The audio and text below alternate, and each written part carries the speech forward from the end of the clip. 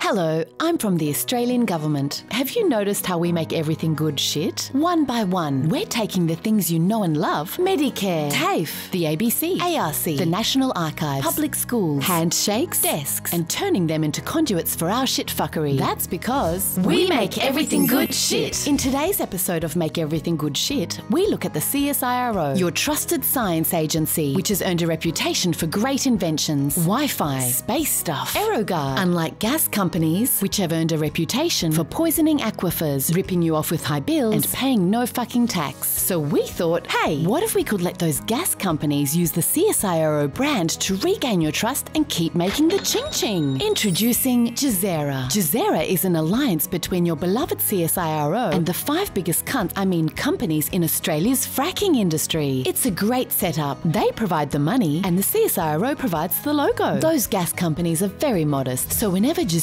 publishes its research, they give CSIRO all the credit. No need to mention them. Of course, CSIRO scientists care deeply about their integrity. But don't worry, Giordano fixed that problem by putting gas executives on all the committees that oversee its research. And just to be sure, we also cut hundreds of CSIRO climate scientist jobs and made the rest fear for their jobs if they speak out. We make everything good shit. Giordano has made some terrific findings, like that time they said this river being on fire is totes normal and has nothing to do with the thousands of fracking wells all around it. Turns out it does. Or that time Giordano found our fracking emits less than the US. Sure, gas companies told it which wells to study, and sure, it only measured the well pads, ignoring all the other infrastructure and pipelines. But let's not get caught up in the details. And of course, that time Giordano discovered fracking is safe for the environment by testing 6 out of Queensland's 19,000 gas wells. Sure, those 6 wells were chosen by Origin, who was so thoughtful they even paid for the tests, but that was good enough for us. So now we can tell you the CSIRO says fracking is safe for the environment. And that's how we've been letting your trusted science agency be infiltrated and hollowed out by these earth-fucking tumours.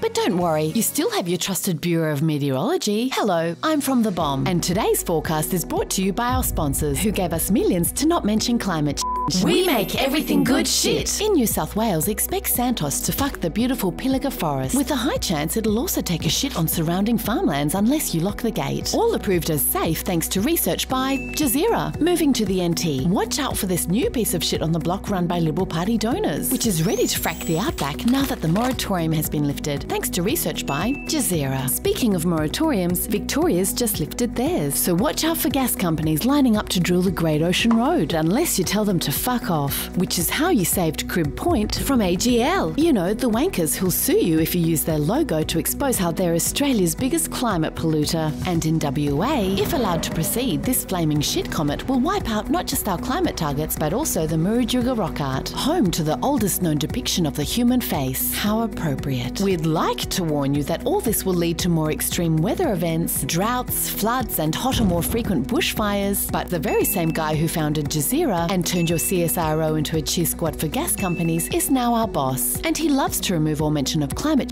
from our public statements. Please send help. Back over to you at Bullshit HQ. Thank you, Bomb. What's that? How can we let your most trusted and beloved agencies be infiltrated and corrupted by these soulless fucking parasites? Oh, sweetie, that's what happens when your government's being captured by the fossil fuel industry. Join us next week for another episode of Make Everything Good Shit, as we take a look at universities, the NDIS, and your life in general. Authorised by the Department for the Gas-Led Shit Fuckery.